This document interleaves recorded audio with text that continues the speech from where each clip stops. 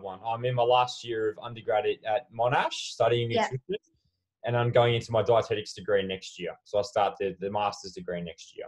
Yeah. If you've got information on eating to improve the heart as well. Yes, I actually will be talking a little bit about that this evening. Yeah. Okay. Beautiful. I'll share my screen now.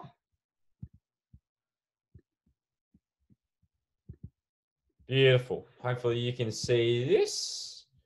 Good.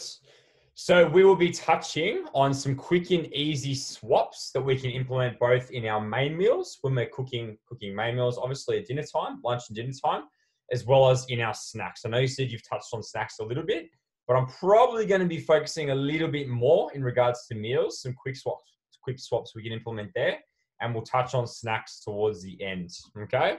Yeah. Good stuff. I'll stop the share there. Beautiful. So let's get started with cooking oil. All right. Now we all use it. We all need to use cooking oil when we're cooking. Here we go. We've got a latecomer now. Hey Lynn, how are you? Yeah, good. How are you, Alex? I'm well, thank you. I'm well. Just started now. Do you mind popping your mic on mute? And then if you've got a question, pop it off and we'll. Sure. Okay. Thank you. Good.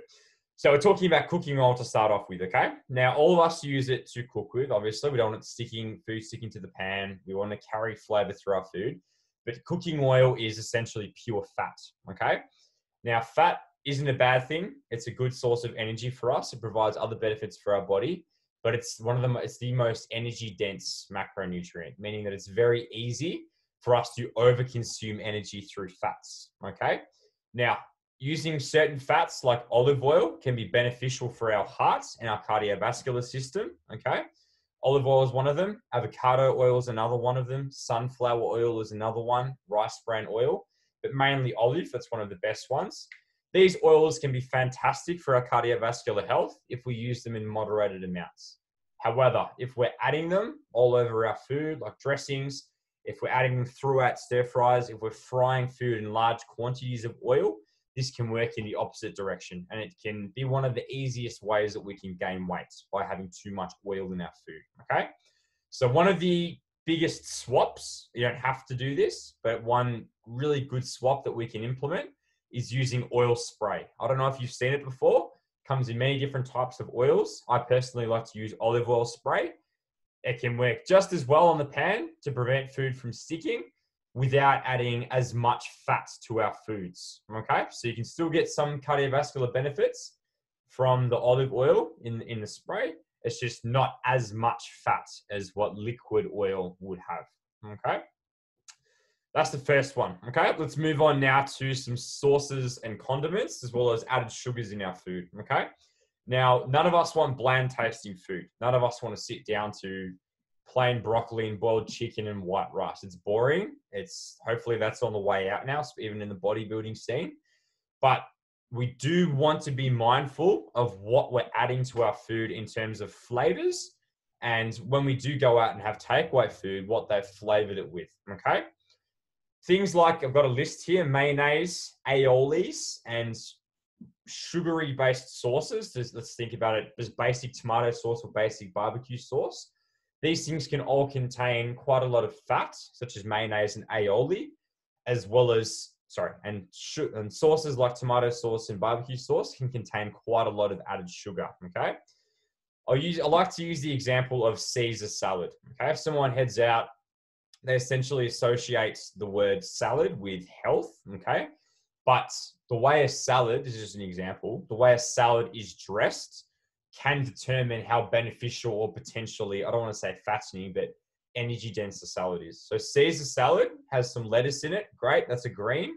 But then it's dressed in a creamy Caesar dressing. It's got bacon in it. It's got croutons in it, which have some oil on it. Okay.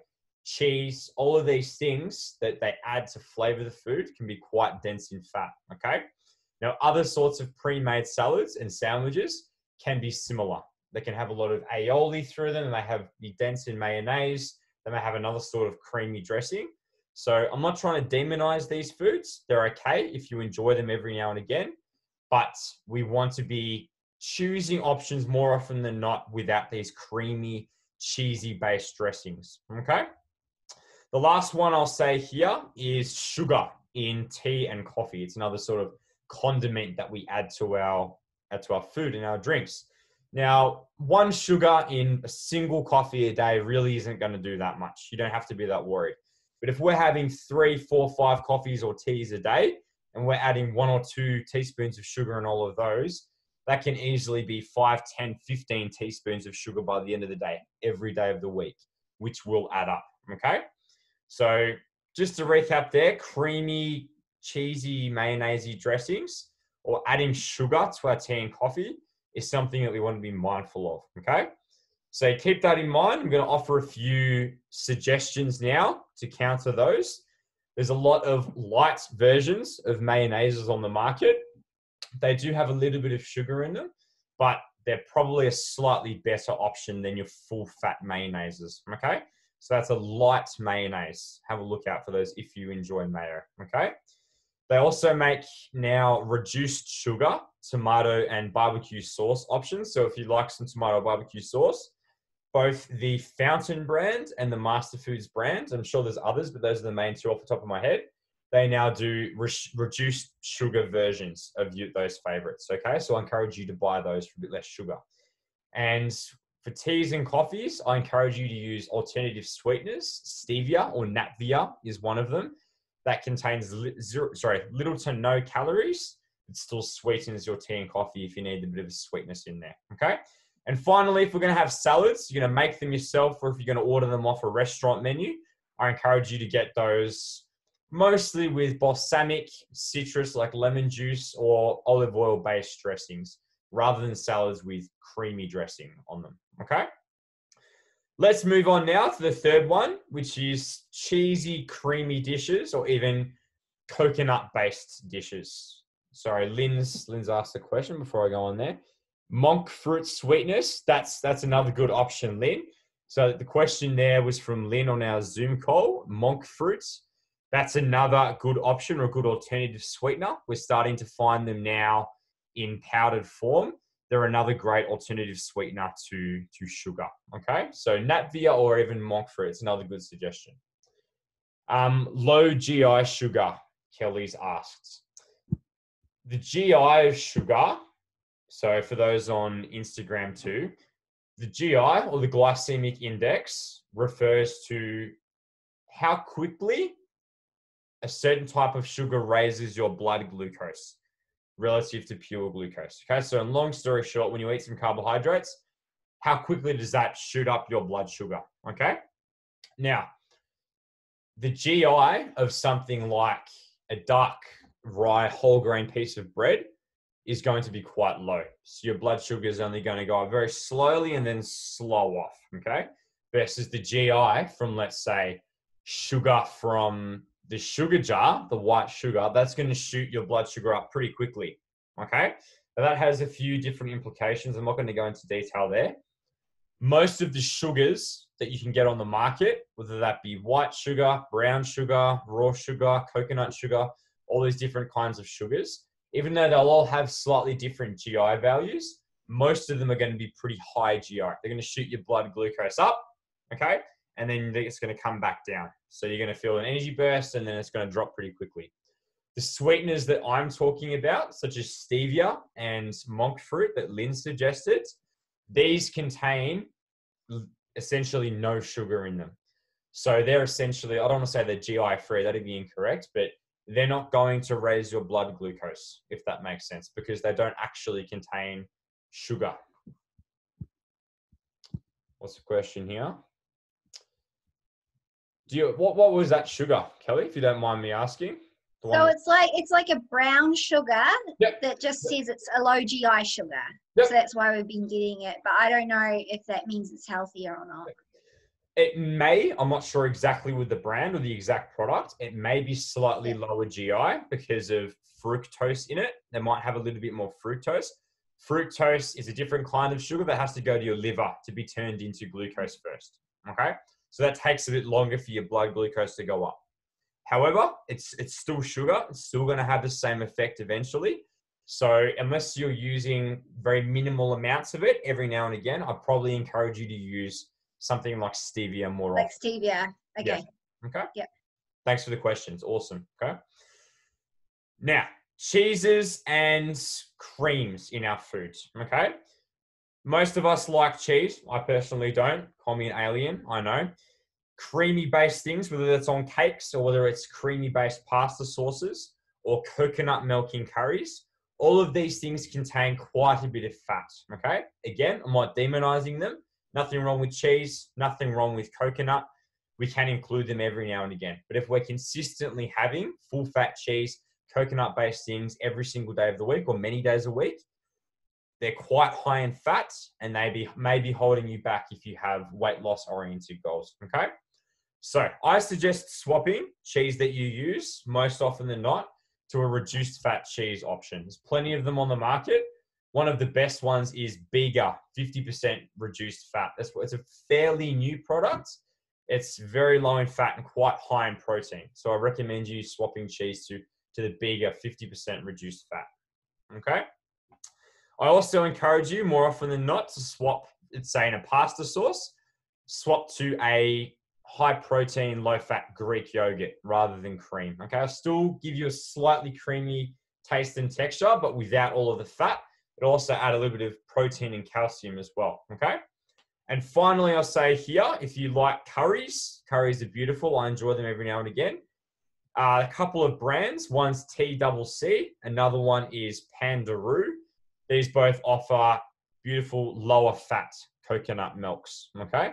Still gives you the coconutty taste, just without all of the fat that regular coconut milk offers. Okay.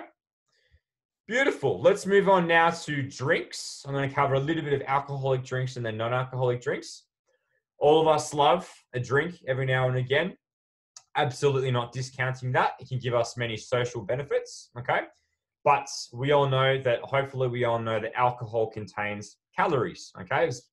And many other drinks that we like, such as beer, such as wine, let's say a pre-mixer, let's say a can of Jim Beam cola, contains both the alcohol and the sugar component in there, okay? So there's two sources of calories in there. And these things are very, as we know, quite easy to consume and knock back.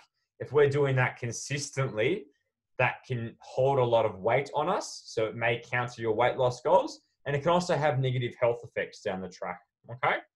So even though I'm not encouraging you to drink alcohol often, if you do want an occasional drink, I suggest leaning slightly more towards the spirits if you can. And if you like mixing, do so with a soda water or a sugar-free soft drink rather than the full sugar Coke options. Or even if you want a pre-mixer, many brands on the market now are making zero sugar options if you want a couple of drinks. Okay. Same goes for full sugar soft drinks. Even though I'm not encouraging you to go out and drink soft drink, full sugar soft drinks are very high in added sugar. I think a bottle of 600 ml Coke can contain up to 60 grams of sugar, which is like 14 to 15 teaspoons. That's quite a lot. Not good for your teeth regardless, but if you want an occasional soft drink, I would encourage you to go for a sugar-free version, okay? If you're worried about the rumors around artificial sweeteners, please don't listen to them. They're not true. There's many fear-mongering rumors out there. Even though, again, I'm not encouraging you to drink plenty of soft drink, even if it's zero sugar, it's still bad for your teeth. If you want an occasional one, I would have a zero sugar option, just so it's not going to contribute that big sugar load, okay? And finally, what I'm going to say is about juice, fruit juice. Again, nothing wrong with fruit juice. Can offer you many antioxidants and vitamins. If you enjoy an OJ a couple of times a week, that's fine.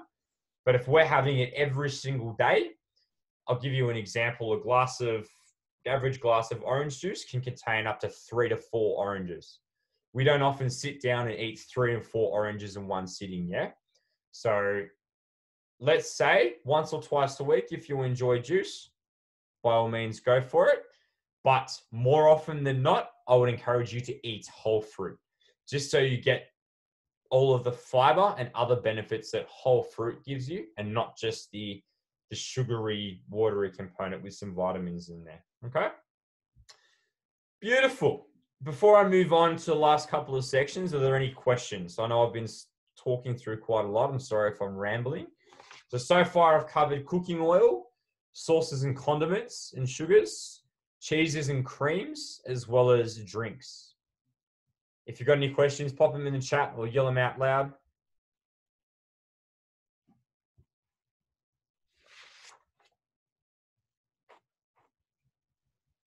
Is it good to like drink almond milk rather than normal milk?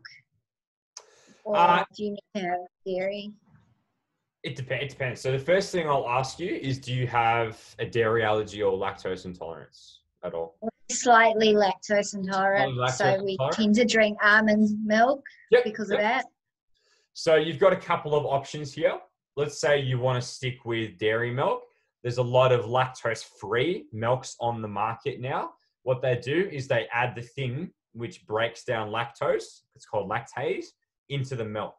That way it breaks it down for you, and by the time you drink it, you don't have any lactose to digest.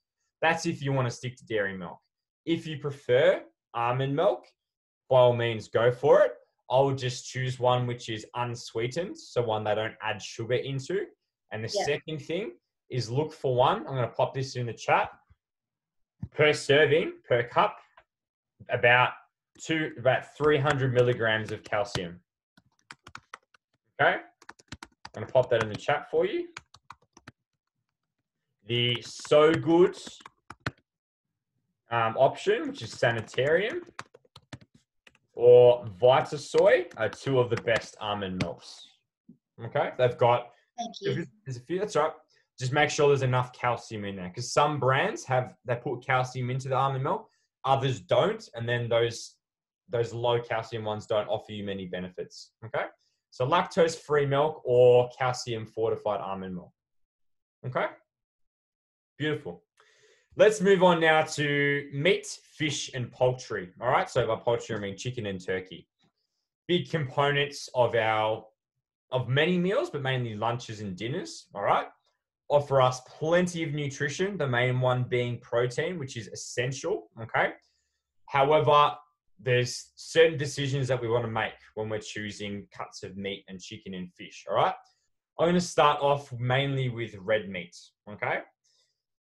It is definitely possible to access fatty cuts of meat out there, okay? So we've heard about marbling in terms of beef.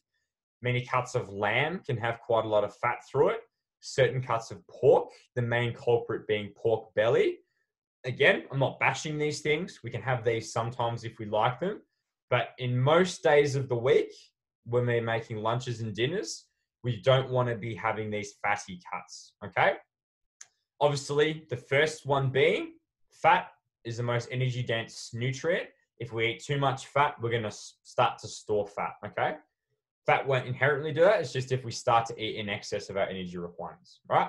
But secondly, in saying that, the fat found in animals, so let's say a piece of steak, the white stuff that you find around the outside and through the middle, that is predominantly saturated fat, okay? And when we eat a lot of that fat over time, it can start to cause us or put us at risk of cardiovascular complications, okay? Such as atherosclerosis and eventually potentially cardiovascular disease, okay? Some other things to look out for: mince, animal mince, the regular or the economy standard mince, or 3-star, I think it is at Coles and Woolies. When it looks a bit paler, a little bit more pink and white through it, this contains a lot of fat as well, okay? So that's another way we got to be mindful of it. Another one is processed meats, okay? So deli meats, salami, chorizos, any sausages and pies, a lot of processed burgers. These sorts of processed style meats, these can also contain quite a lot of fat, as well as many of them containing a lot of salt and other preservatives, which can cause some negative effects as well, okay? Last couple of quick culprits are chicken and turkey skin, okay? As well as battered or crumbed fish or even chicken, okay? So there's quite a lot of examples there. A few suggestions on how to counter those, okay? When you're choosing red meat, whether that be beef, pork, lamb, okay? Let's try and look for cuts with as minimal white stuff as possible, which is the fat in it, okay?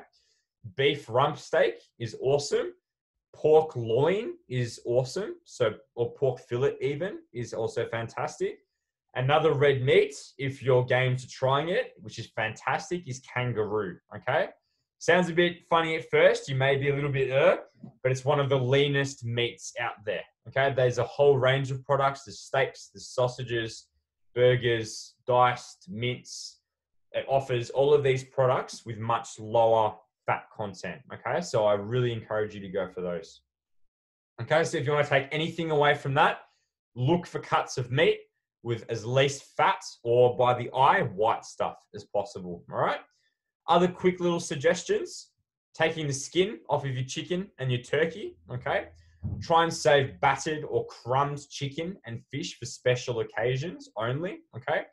And try and include more fish and seafood or even tofu and beans and legumes in your diet. These tend to be a little bit lower in fat, or fish and seafood especially contain healthier fats for your heart, okay? The unsaturated fats, okay? Which are better for your heart and your cardiovascular health, okay? The final thing I'm going to address this evening is how to snack a little bit smarter, okay? Now, some of you may get hungry and peckish in the middle of the morning after breakfast, approaching lunchtime.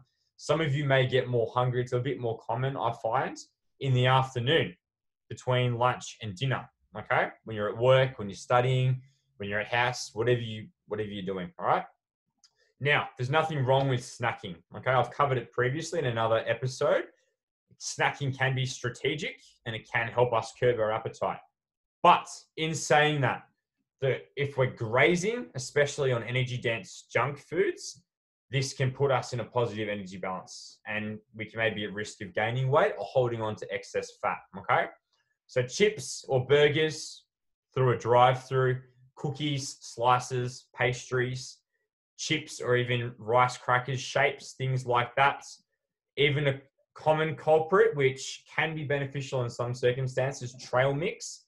If you have a big jar of trail mix of sultanas and nuts and seeds and we're just picking at it all afternoon, that can be quite energy dense, okay? Even though it can make a healthy snack sometimes, all right? Another one, which I find common, which isn't a food, but it's something I find people do, is banning snacks, okay?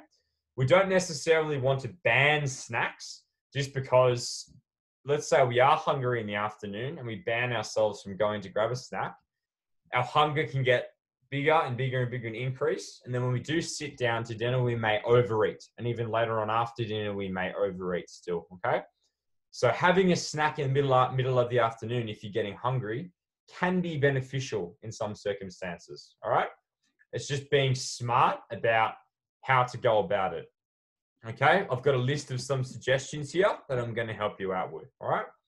The first one is the drive-through hack, all right? Afternoon, on the way home from work, on the way home from shops, whatever you may be doing, pulling into the Macca's drive-through and grabbing some nuggets and chips, all right? Every now and again, not going to hurt you. Doing it multiple times a week, probably want to nip that in the bud, okay?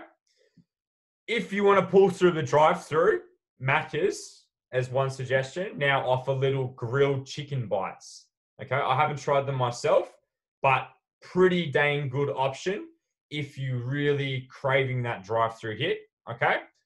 Grilled chicken bites are one suggestion that I've seen out there at the moment, which could be an alternative to your nuggets and your chips, all right? But let's move away from the drive-through, which I encourage you to do very little, and let's look at how to plan a smart snack. All right, I covered this in a previous episode, but I'm still going to touch on it now. Protein source and fiber source should be your two big components when we're looking for a snack. Why? Nutrition aside, these are the two big bad boys which are going to keep you full for longer, all right? If we sit down to a bowl of rice crackers, we're going to be hungry in 2 seconds after eating it, all right? If we sit down to a protein and fiber-rich snack, I can almost bet that you're going to be full for quite a while, okay? Some suggestions on how to do so. Some tuna or some smoked salmon or even a can of salmon are great protein sources. High protein Greek yogurt like YoPro or Chobani Fit are both awesome options. Cottage cheese is often pretty overlooked, okay? Protein powder or protein bars even though I wouldn't encourage you to go straight for these because we should be looking at whole foods first, these can be a convenient option, okay? And finally, beans and legumes, okay? They come conveniently in cans. Chickpeas come in little mini cans now. They can offer you a nice source of protein too, all right? Let's pair those with a fiber source, which is also going to help you keep full for longer, okay? Some of these can be a whole grain cereal source, let's say Wheat Bix as an option. A couple of Wheat Bix dipped in some Chobani Fit can make a great snack, all right? Fruit and vegetables, probably one of the best sources of fiber for you, okay? Dipping some carrot and celery into some cottage cheese is a great option, all right? Or having some fruit with your yogurt is also an awesome option. And beans and legumes, funny enough, they contain both fiber and protein. So they are an awesome snack, especially if you want to consume more plant-based proteins. Okay? So as I mentioned, I'll just remind you, I wouldn't ban snacking, especially if you get hungry, let's say in the mid-afternoon, but let's try and be smart about the way we snack. Instead of going to the pantry, continuously grabbing whatever we can find just for the sake of grazing, let's look at these protein and fiber-rich sources, which are going to give us a snack, help curb our appetite, and keep us full for the next few hours. Okay? Good. That is all I want to cover this evening. I've talked about cooking oil. I've talked about some sauces and condiment swaps. I've talked about how to swap cheese and cream more strategically. Drinks, both alcoholic and non-alcoholic. I've talked about meat and fish and poultry and smarter ways of going about that. And then finally, I touched on snacking a little bit and how we can be smarter there. All right. If there's any questions, please go for it, yell out loud or pop them in the chat.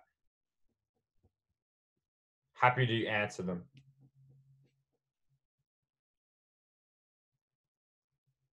Is kombucha a healthy option? Absolutely. Awesome, awesome question. I should have touched on that when I spoke about the drinks. Let's start with the gut health side of things.